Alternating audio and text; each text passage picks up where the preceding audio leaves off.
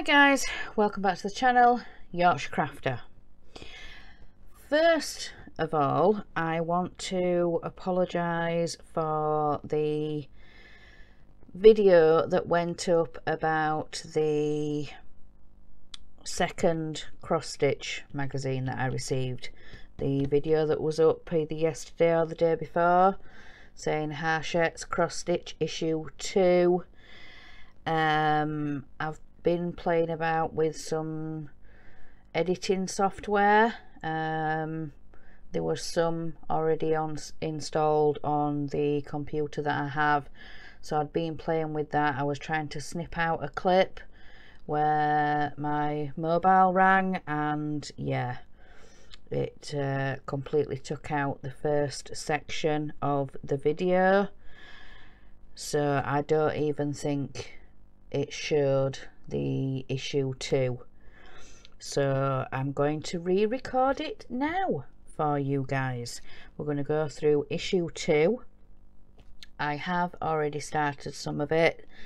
The floss that we don't need to carry on with Tigger is already bagged and put away. I've been using little Ziploc bags and storing them away so I don't lose them, because in this magazine series there's like 60 odd different flosses to collect, so yeah, I've been putting those away and keeping them safe, but I have kept out the ones that we do need. It's cross stitch 01, cross stitch 54, so we need the black and what they're calling a peach colour. So magazine 2 is finishing off the Tigger motif in the centre, so I'll go through the instructions that we get this time. So it says, starting at the lower part of Tigger's right paw, or left as we're looking at it, work up the chart row by row, stitch all Tigger's stripes in black. Step 2, next using one strand of black, work Tigger's outline in back stitch, starting at his bottom left paw, or right as we're looking at it. Once you have worked his outline, add the final details of his eyes and whiskers. And then step 3, complete your motif by working Tigger's frame in 3 strands of peach.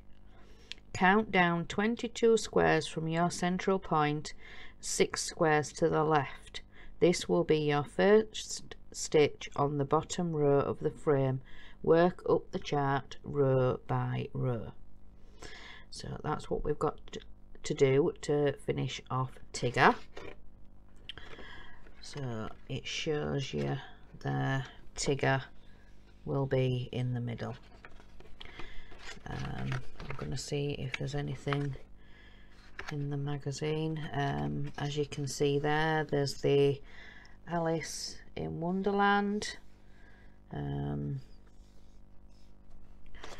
There's the pattern on the other side.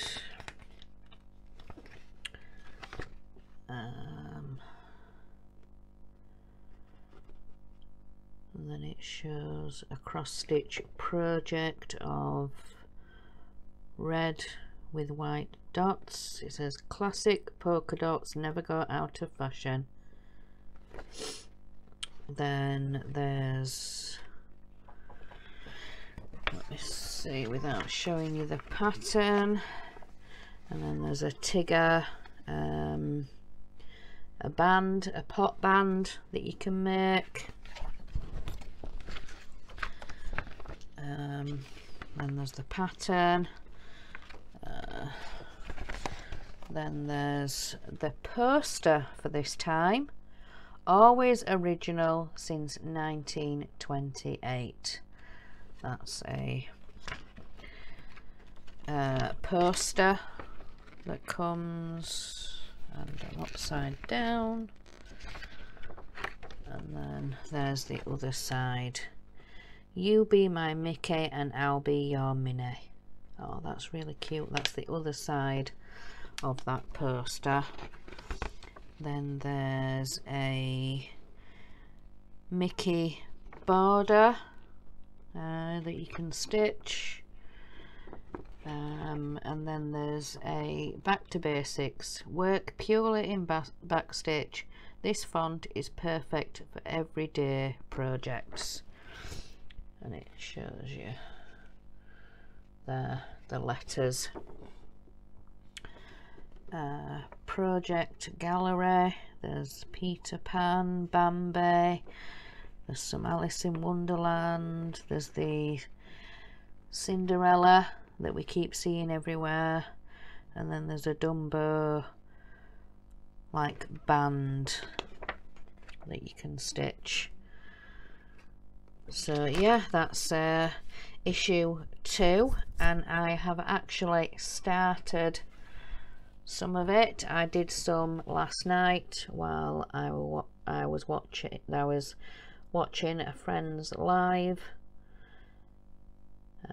I've done some of the black stripes in his tail and his body, and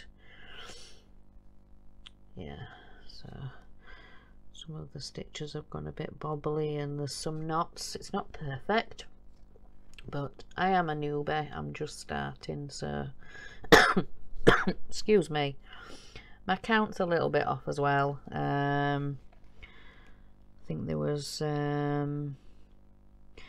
some bits in here I'd put not enough orange stitches in, and I think I've missed some orange bits off as well. I need to go back and fill in once I've finished, but yeah, I'll be going over the pattern again and make sure I fill it in and get it looking alright. But yeah, so that blue mark there is the center of my fabric that I marked. I'm hoping that that will come out. I might be able to get a pen, or you know, the remover, like the what's it called, to do the bleach pen. I'm not sure, you're probably all screaming at me now like don't do that, because it'll bleach your thread.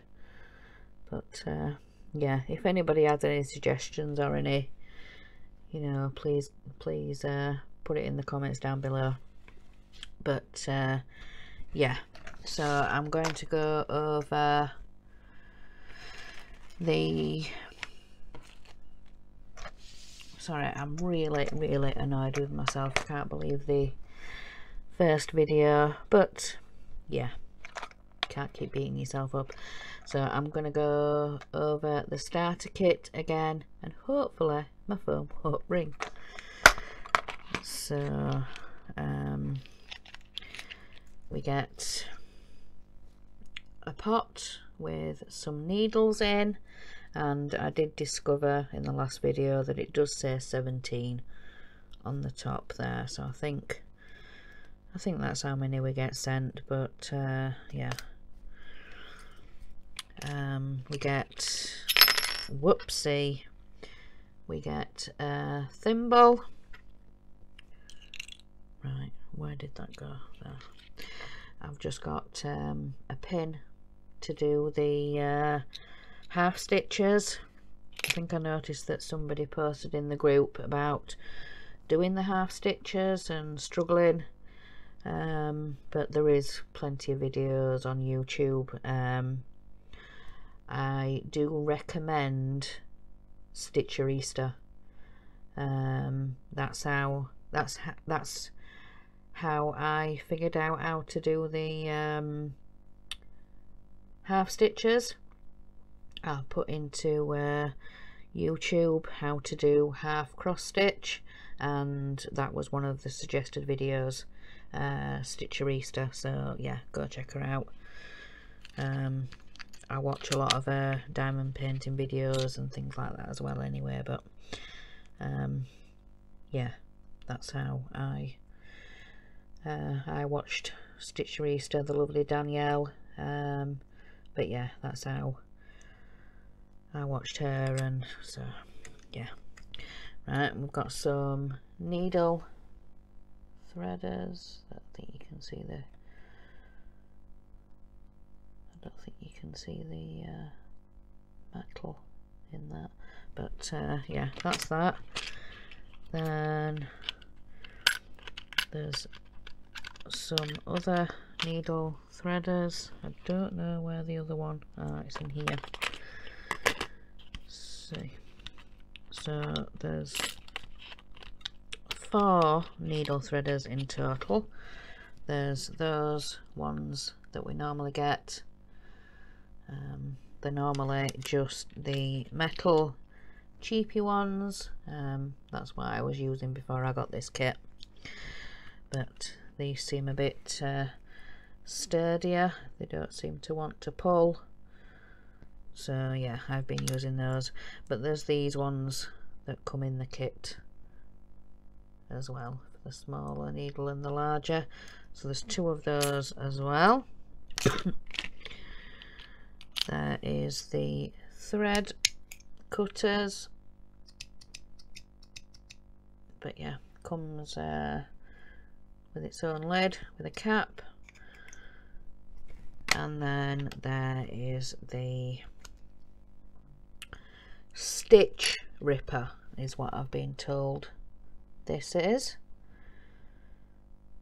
So yeah, you hook it in, and yeah, if you need to rip anything out, but just be careful that it doesn't rip your cloth that you're using as well, because people just go, you know, gung-ho with it, and it can make a mess of your fabric.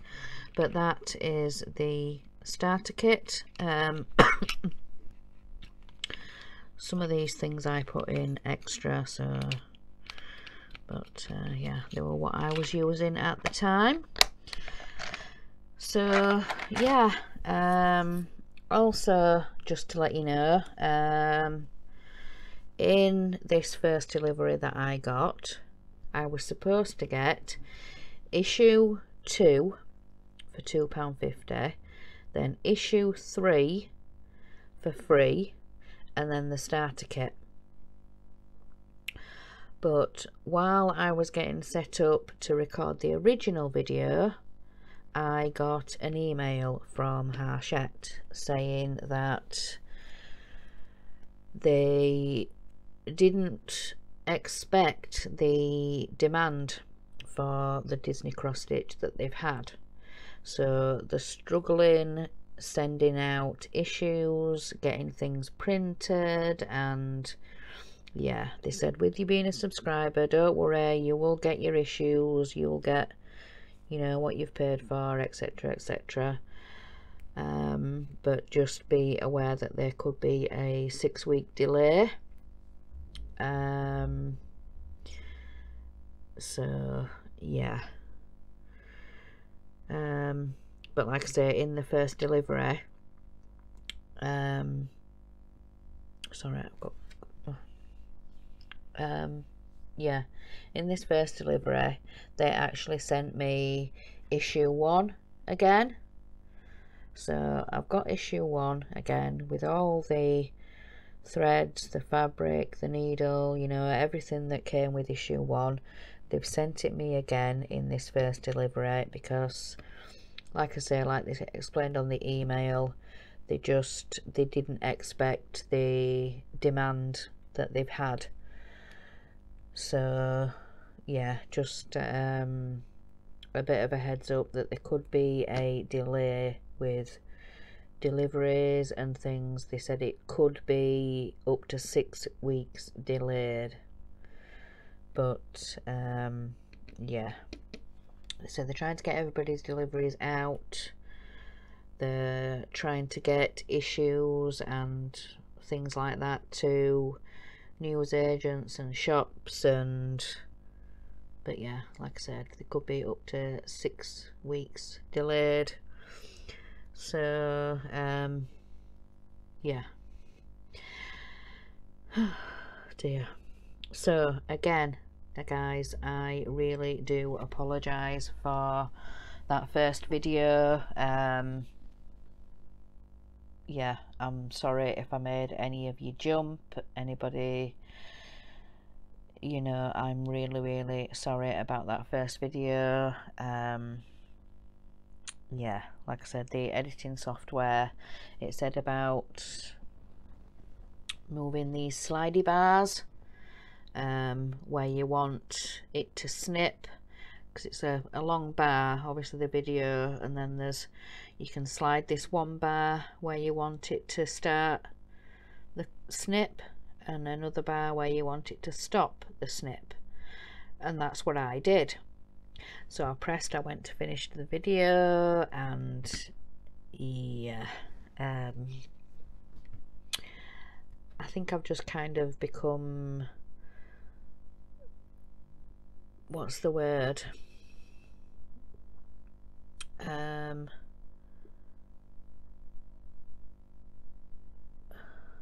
can't think of the word, but used to being my videos being okay, used to my videos being fine, and not checking them before I upload them. I had this problem a while ago when I first set up my channel, you know, not checking videos before I upload them, and yeah, I kind of come, is it displacent or something? Not, is that the word I'm looking for? I'm not sure, but yeah, so I've taken that video down. I'm now going to upload this video, as there's been no disruptions, no phone calls, no, I don't need to edit it in any way. I can just put my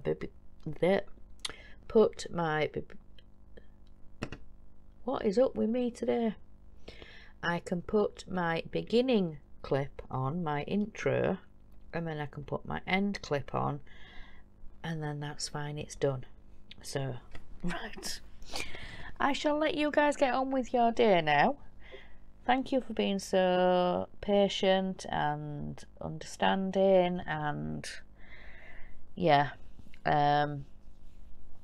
so yeah, like I say, if anybody's got any suggestions of how to get the ink out, it was, is it one of the dry board erasers that I used? It was an old one that we just had lying round, so I just put a dot on the fabric. But yeah, that's what it was that I used, a dry eraser. So if anybody's got any suggestions or anything like that to get that out of the fabric, I'll have to find another way of trying to mark it, but we'll just see as we're working through. And any suggestions that do come in the comments, I can always look at doing maybe at the end, once I've done all the motifs on this piece of fabric. So anyway, like I said, I'm going to let you guys get on with your day, and remember guys, in a world where you can be anything, be kind. Bye guys.